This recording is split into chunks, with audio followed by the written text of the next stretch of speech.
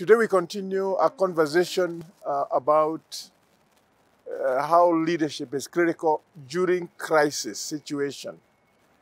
And we want to discuss a few things and a few thoughts about a word that is so profound to understand, especially when one is in leadership during what can be defined as a crisis time. And what is it that will keep you going? And this word is agility, agility. Every person who is in leadership, whether you are leading a congregation as a local pastor, whether you are leading a company, whether you are leading in a political setting, the times we are in right now can be defined as times of crisis. Times of crisis because of resources we are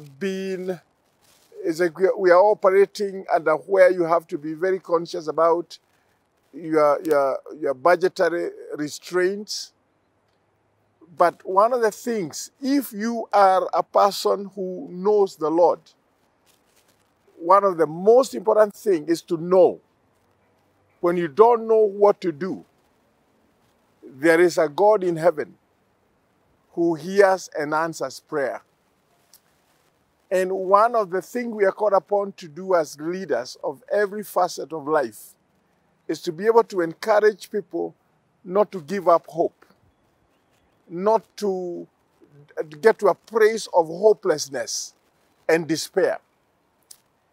And I'm reminded of a scripture, and these were the words of Christ himself. In the book of John 16, verse 33, Jesus said, I've told you these things so that in me you may have peace. Yeah?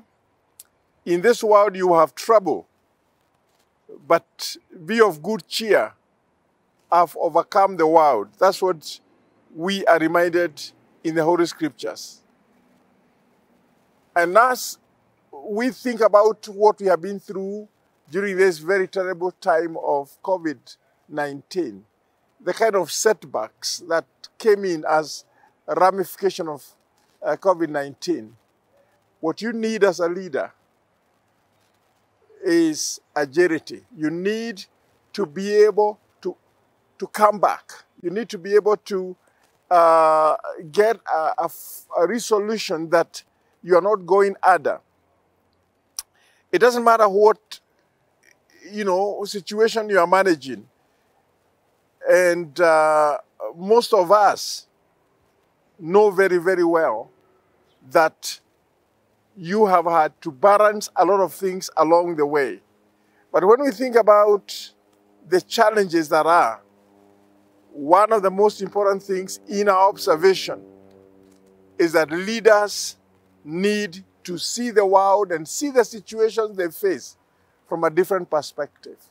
And so I want to encourage you, do not give up, especially if you're a leader, because if you give up, what do you want your followers to do? And I want you to know that everybody at any stage of life can be in a place where they can pray, they can declare that I have to depend on the wisdom of God in the journey of my leadership calling. Thank you, Lord, for the things that we begin to learn about how we need to stand firm and be able to have that ability of bouncing back after a lot of beatings that could be of any sort. We thank you because of your faithfulness in Jesus' name. Amen.